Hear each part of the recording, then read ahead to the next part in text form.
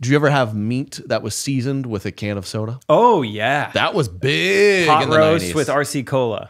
Oh, yeah. Yeah. Little crock pot pork ribs with Dr. Pepper. Yeah, I've done Dr. Pepper too. Any minorities listening right now, their jaws drop to the floor. I thought it was great. Oh, yeah. I remember whipping that up. The pot roast was #1. It's still delicious. Just so meaty and so tender. I doubt that trend's still as popular, but or smashed up Doritos chips in an enchilada casserole. Oh my gosh. Oh. We didn't do either. Yeah, baby. That's nice. Now you're talking. Did you guys grow up on Sloppy Joes? Oh, yeah.